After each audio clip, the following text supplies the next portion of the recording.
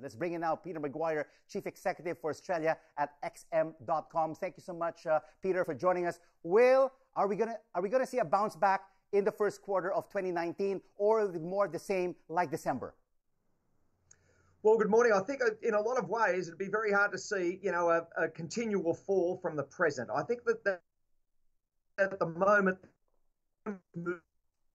movement to the upside, we're going to see probably those feel as though they've been fairly heavily sold off, and you might see further chance of a little bit further uptick. So at the present, I think it's going to be a wild ride for the first 90 days, but I feel as though we'll see further upside. It will indeed be a wild ride. You still have that ongoing trade conflict between the United States and China. You have Brexit and rising interest rates.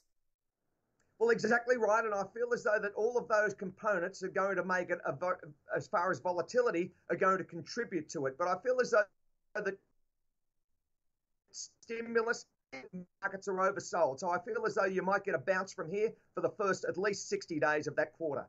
Which Asian markets, in your point of view, are currently trading at attractive levels?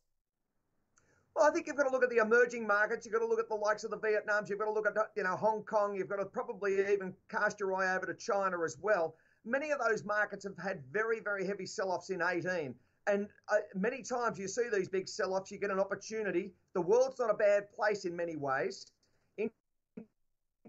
Interest rates and possibly Singapore as well, you'll see an uptick. All right, looking good for some Asian markets in 2019. Thank you so much for your insights on the markets. Peter McGuire, Chief Executive for Australia at XM.com.